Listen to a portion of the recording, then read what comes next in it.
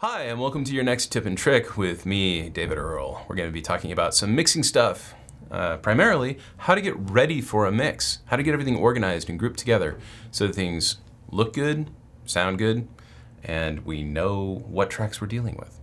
So what I have here is I have a Finder window that has some tracks.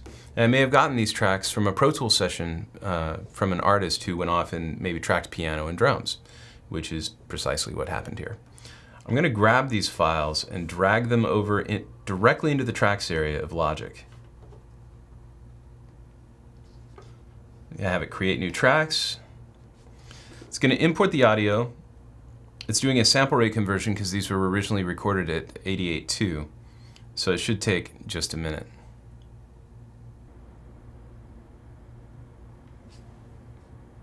So the audio, when it comes in and it's sample rate converted, we can still detect that it had tempo settings and possibly markers. So I'll click import and import again for the markers. And here are all of our tracks. So the first thing you want to do if you brought this in from Pro Tools is you want to control click on it, click move, and tell it to move to its original recording position. So everything is offset except for the bass drum. Now the bass drum may have been flown in later and it might cause us some problems. But for now what I'm going to assume is that it's supposed to start with the other audio files, and later on we can change it. So I'm going to click the drum room, hit Control Home, and that brings my playhead to the beginning of that region. I'll click the bass drum, hit semicolon, and that brings the bass drum in line with everything else. You'll see that the regions have lined themselves up. I have this overhead overdub going on in here, so I want to make sure that those are lined up because that'll tell me whether my import happened correctly or not. Looks like it's still, it's still manufacturing overviews. So we'll get the kick, and the kick res will come next. So it takes a little second for it to get written in. Yep, there goes the kick. Kick res will come next, and it will gradually fill in. But what I can do now is I can actually just have a listen and see if everything's lined up just using my ears, right? So I'll open up the mixer by hitting X. And here's my mixer. I'm going to grab everything that's in the mixer. And I can actually get all of the tracks at once if I hit Shift C, because that's selecting by color. And by default, audio tracks have a bluish color. So if you select an audio track and hit Shift C, they'll all be selected at the same time. It won't select your auxiliaries, which is very cool. I'll bring the volume way down because there's a lot of tracks going on. So I'll bring it down to like neg 12. It's a nice place to start so that I have plenty of headroom on my mix when I'm mixing. And I see that our overviews are still populating, and that's cool, but I should be able to listen without it clipping. I want to check the master output down here in the mixer. Just make sure it doesn't clip while I'm listening.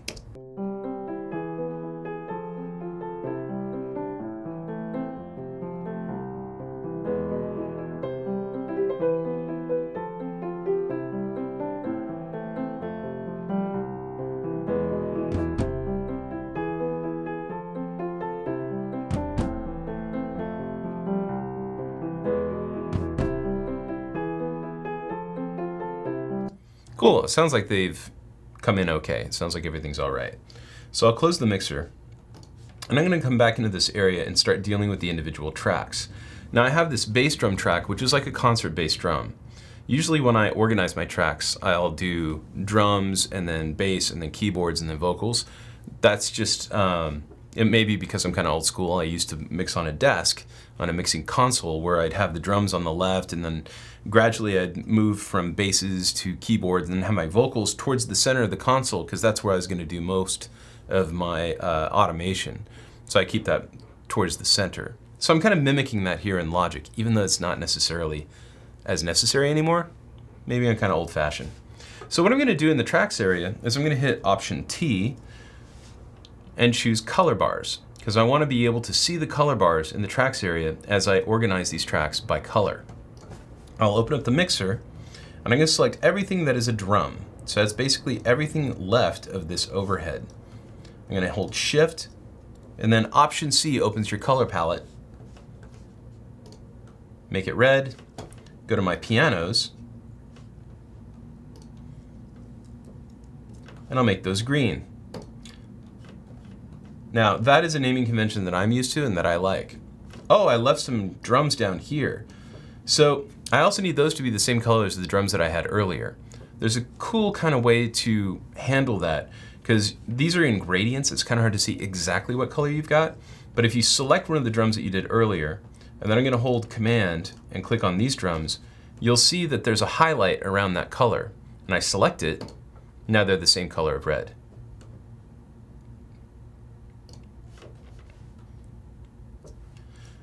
Back in the tracks area, I'm going to hit Z. That allows me to see everything at once. And I'm going to take all of my drums and group them together up top.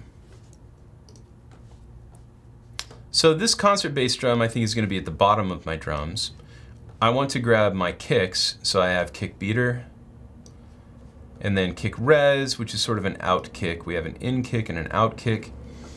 And then I'll have my snare top, snare bottom, snare top overdub, snare bottom overdub, and actually I'll do it like this. I have my snare top, my snare bottom overdub, da, da, da, da, da. Yep, that's good. Drum room is going to be all the way down here. I've got my hi-hats are going to be next, and then my toms. So I've got a rack tom and a floor tom, overhead left overdub, overhead right overdub. Maybe I'll do it this way. I'll have overhead left and right, and I'll have overhead left and right overdub. So I have those organized. Then I get to the pianos, and the pianos are recorded in a very interesting way. We have a set of stereo mics on the piano that are like this, and then we also have a mid side, which is giving me a good center image and then some stereo information on the sides. But, and I have this little, like this happens a lot when you import tracks, like there's like a little region cut at the very end here. I'm just gonna delete that, I don't need it. Cool. So I've got my stereo, I've got my mid side, so here's the mid, and then this is going to be the left side and the right side, and then I have a piano room mic. And this was a good engineer, he actually lined it up, so there's no kind of weird phase or anything like that. But I'm going to show how we can group them for easier editing later. Okay, so it looks like I have this together. Now I want my regions to match my channel strip color. So I select all, and I hit Shift, Option, C. Now they're all colored. Now, when they were recorded in Pro Tools, there was an automatic naming convention was applied. As you see, we have 1301, right? So I can hit Shift Return, delete, delete, delete, delete, delete, delete, and then hit Tab. 1, 2, 3, 4, 5, 6. Tab. 1, 2, 3, 4, 5, 6. And, you know, kind of assembly line fashion.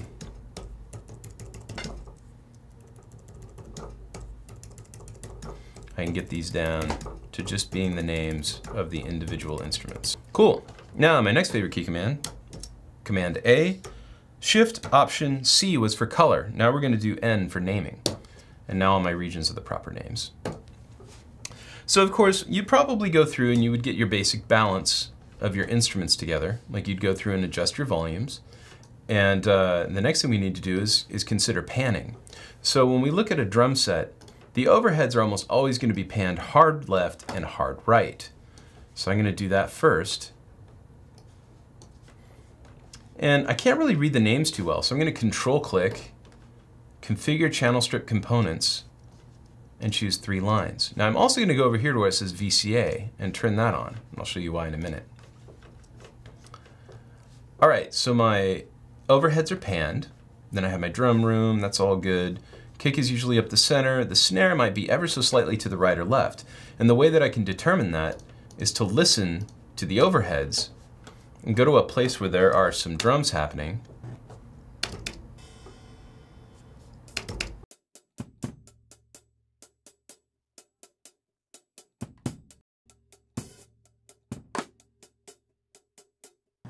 And then wherever I hear the energy in those overheads is where I'm going to slightly pan the snares. So I'd go to all of the snares and then pan them ever so slightly right, because that's where they were in the image, in the stereo image. So panning is very important, especially when it comes to drum sets, because the overheads are really going to give you the full width and stereo image of the room. And the pianos, I want to make sure that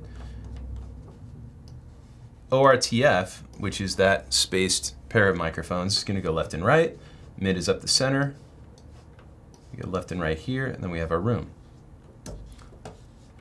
Now we're almost good. So I'm going to open up the mixer, and now I'm going to take all of these tracks that are in the drums, and I'm going to assign a VCA, create new VCA for selected channel strips. And way over on the right-hand side, I'm going to call this drums. I'll get my basic my balance of drums together on my faders, but when we're listening and when we're mixing, we may be overloading the stereo output or something, and I want to just have a fader that I can quickly attenuate if I'm peaking the stereo out. So that's why we have these VCA faders. They give us a chance to mix in groups, and we can solo whole groups as well, just by coming over here and hitting the solo button. So I don't have to touch the individual faders, and I don't even have to group the faders together. I can just have a single fader that allows me to solo or mute a whole section and then move it around. So we're going to do the same thing for pianos. So I'm going to take these pianos, create a new VCA, double click, and call it piano. So now I can solo the piano VCA, or I could solo the drums.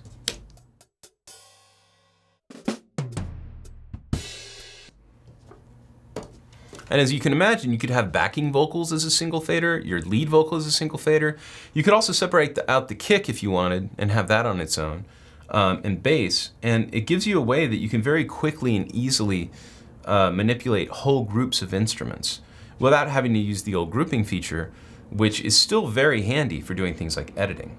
But when you use the grouping feature, which is above the VCA, see up here, then you might group things like your snare drums together or your kicks together and do that sort of thing. You'll have a different use for groups as well, but it's nice that Logic, once again, gives you this tremendous flexibility. Now what we can also do, I'm going to close that out, and let's say that I want a little less, let's see. Actually, here's another thing. So I've got a kick beater and a kick resonant. I might want to sum those together so I can process both kicks at the same time. I may have a little bit of processing in each individual kick, but you can run into problems sometimes when you have multiple EQs, because it'll cause some phase relationships. So if you want to group them together, just come up to Track, create a track stack, and use summing stack. Do the same thing with your snares.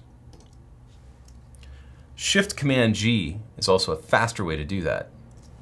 I can do that also with my overheads, because I'll probably process them together.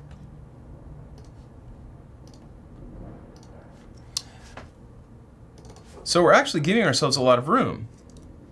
Many times when I get mixes these days, and I'm using the moniker sum, because it's important for me to understand that this is not just a snare, but it is a sum of a couple of snares.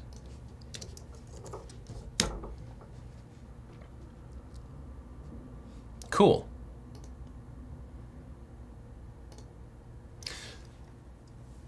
As you see, we you know, a lot of times these days, what I wanted to say was, I get these mixes that are just enormous, and this is a way to get it really compressed down so that you can dig down into the mix if you want to, but you're not hampered by having this massive session that you have to, you know, you need a map to get through, right? And if I want to, I can make this even smaller. All I need to do, and this is kind of a tricky thing, I'm going to take the drum room and I'm going to create a track stack. Now, if I was to use all of these and do a track stack, you'll notice that it won't let me, but I got a trick. Go to bass drum, track, create track stack.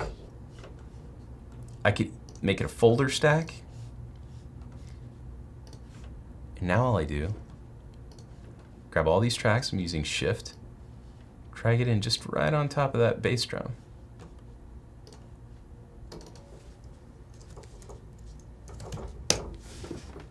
Now it's on one track. So there you go. That's one way to keep your session organized, to use VCAs, to import things from maybe a Pro Tools session, and get everything ready for your project. Getting ready to mix is really kind of half the battle and getting things set up. But keeping things organized like this will keep you from getting lost in really massive sessions. Hope you enjoyed that, and I'll see you next time. Take Take care. Ciao.